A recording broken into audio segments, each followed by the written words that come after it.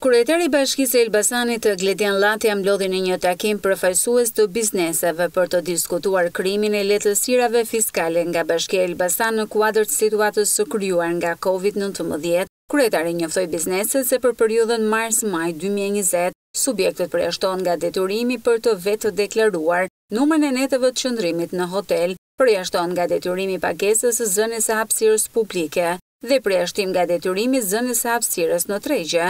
Po ashtu me bizneset është diskutuar për ulje të nivelit të tarifës në zonat A, B dhe C. Dhe ky është qëllimi im primar, që të ul informalitetin dhe të rris formalitetin. Për pjesën e formalitetit, ajo që ne bëm me ndarjen e sipërfaqes publike, ishte që një hapësirë, një tavolinë, ashtu siç ishte përcaktuar në vazhdimsi në buxhetin e bashkisë. Ajo që më intereson në mënyrë primare dhe thelbësore për bashkinë është formalizimi.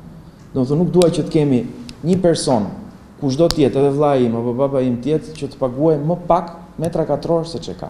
Për çmimin unë e kuptoj që jemi të gjithë të ngarkuar edhe nga pjesa e biznesit, edhe për qerat private që keni për të paguar, edhe për kostot e tjera, pavarësisht ndihmës që mund të jetë dhënë nga shteti për një pjesë të punonjësve, por e kam parasysh që ngarkesën kryesore e mbajnë bizneset në të gjithë këtë gjë. Por edhe nga krahu tjetër është balanca që duhet të mbajmë ne si qytet apo si kryetar bashkie me qytetarët, pasi asnjë nga sipërfaqet publike të qytetit nuk është as e imja, as e juaja, as e kujdo që jemi këtu në sallë. Bizneset nga natyre kanë shprehur shqetësimin për situatën e vështirë financiare të krijuar nga pandemia dhe kanë kërkuar mbështetje nga bashkia, duke dhënë dhe propozime konkrete. Nuk mund të ketë një marrëveshje me bizneset nga fakti që po vim nga pandemia dhe të bëjmë një marrëveshje me Bashkinë e Elbasan që t'i paguajmë me këste, këto tarifat të cilat do na faturohen biznes. Do të thonë, nëse është e mundur një pagesë 1 milion lek, po marr shembull, ku diun ta paguash me 3 këste. Inspektorët, qoftë të tatimeve, të gjithë inspektorët e bashkisë janë në dieni dhe kanë vënë re që nuk është niveli i xhiros, domethënë përballë tatimeve ke rruga gjatë, nuk është si qendra. Po niveli i taksës na është llogaritur njësoj sikur të jemi një biznes qendrë, domethënë. Mendoj që nuk do të hyjmë ke këto detajet e secilës taks personalisht.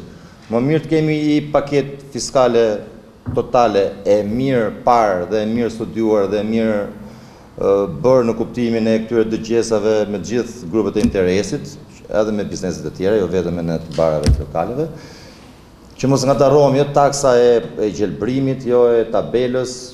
Nuk është e përballueshme nga neve. Keni bërë shumë, po duam dhe një mbështetje nga ana juaj. Pjesa e hapësirave publike, nëse marr pjesën e lokalit që unë menaxhoj dhe jemi familjar që punojmë aty, ka qenë një 4 orë vërtet, e kemi nivelu, kemi investu goxha lek aty. Ndonse bizneset janë hapur prej ditësh, xhiroja e tyre ditore mbetet e ulët. Mungesa e transportit publik shihet se ndikon negativisht te biznesi.